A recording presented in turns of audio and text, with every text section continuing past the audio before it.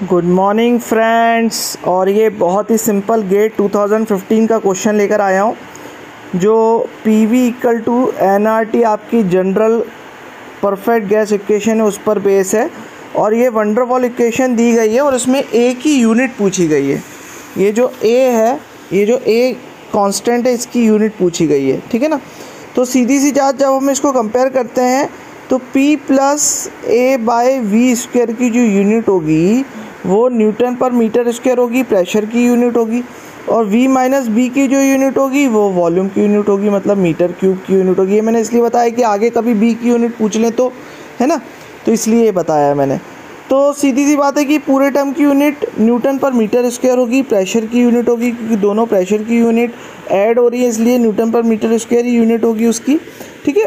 तो जब अपन इसकी यूनिट निकालेंगे तो क्या करेंगे कि A/V² की यूनिट कितनी हो जाएगी, न्यूटन पर मीटर स्क्वायर, ठीक है ना।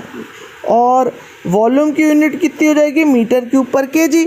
तो A की यूनिट कितनी हो जाएगी, न्यूटन पर मीटर स्क्वायर। A की यूनिट इक्वल टू न्यूटन पर मीटर स्क्वायर। और ये वॉल्यूम की यूनिट मीटर क्यूब पर kg का होल स्क्वायर, ये हो जाएगी, ठीक है ना। तो जब अपन इसको जब सिंप्लीफाई करेंगे, अब सिंप्लीफाई करने से पहले इस न्यूटन को भी आपको जो है kg के फॉर्म में चेंज करना पड़ेगा।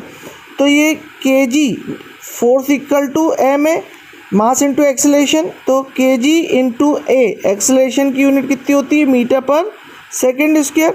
और ये हो गया आपका मीटर स्क्वायर, और ये हो गया मीटर क्यूब पर kg का स्क्वायर। तो ये पूरे को जब हम सिंप्लीफाई करेंगे तो ये m की पावर 5 आ जाएगी, क्योंकि 6 जो पावर है यहाँ से m ये कट जाएगा और ये 6 पावर आ जाएगी, यहाँ से ये 5 पावर आ जाएगी कटने के बाद।